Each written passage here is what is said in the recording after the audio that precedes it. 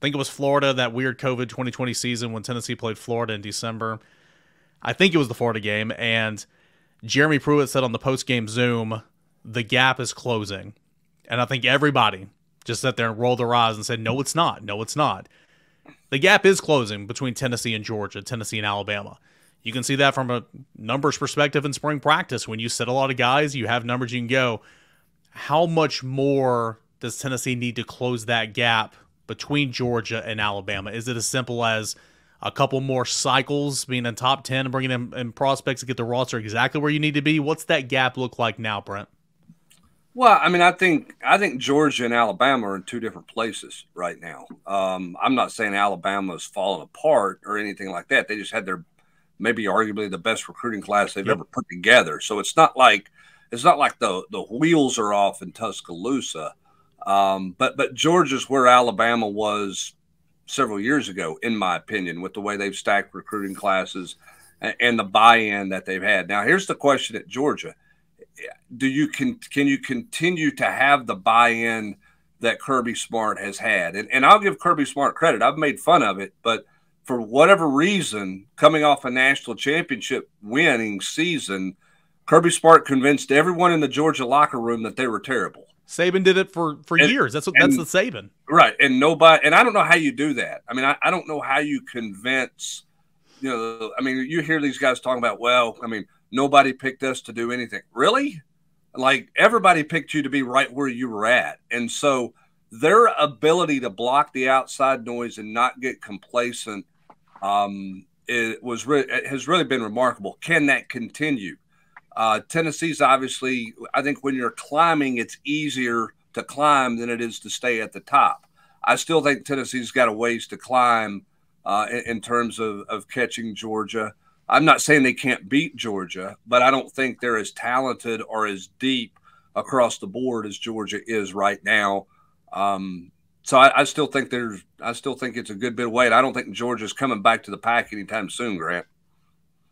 No, I don't know about the gap is closing as much as Tennessee's taking the steps towards closing that gap, just in terms of you needed a 10, 11 win season just to show that you can win consistently and show that you can win big games. They needed that Alabama game, the optics of that Alabama game and how big it was and how emotional of a night it was. And for them to be up, 28-10 in the first half and be down in the fourth quarter and having that fumble pick six on the missed exchange there with Alabama and still find a way to win that football game and to win it the way they did with that drive there in the final, whatever it was, 30 seconds. So I think for me, it's less about where the talent is. You trust Heupel and what he's going to do offensively and the numbers he's going to put up. Now, they got pretty well whipped at Georgia last year. I think that tells you kind of where the two rosters are. But they needed that Alabama kind of game. They needed that Florida game where Anthony Richardson throws for 450 or whatever it was, and Tennessee still finds a way to win and play pretty well. And LSU, too. Yeah, it's a great point. To go to Baton Rouge to play as well as they did at 11 a.m. kickoff from start to finish in that game. You just needed to see that they could go and win big games and could be an 8-0 team and ranked in the college football playoff and all that stuff, and 10-win season, 11-win season. I think those are the first steps towards building what they have because Heupel's pushed all the right buttons. He seems like an extreme players coach who's recruiting well because of the success he's had and what they've established in just 2 years. So I think they're taking the right steps towards closing that gap whatever it is. Rob, identity is important, Rob Lewis. What were you saying, EC?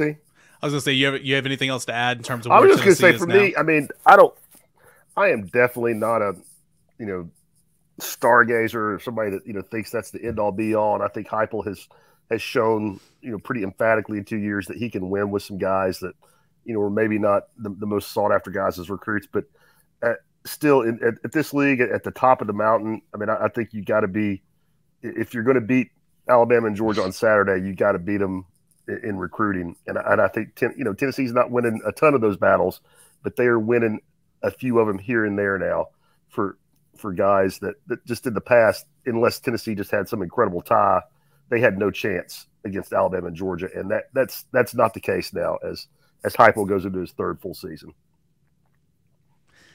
Tennessee football. Yeah, I think it's about identity.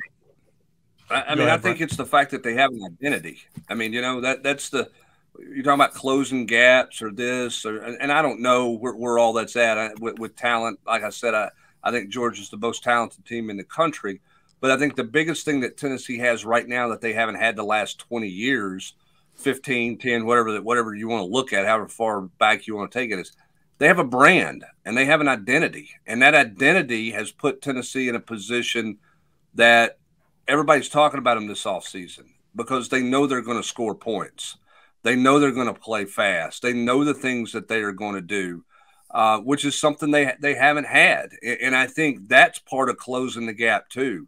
You know, instead of, well, Tennessee's trying to figure out who they are while everybody's running away from them, Tennessee knows exactly who they are, which means now you're in a chase mode. And it's different, Rob, than what other teams are doing.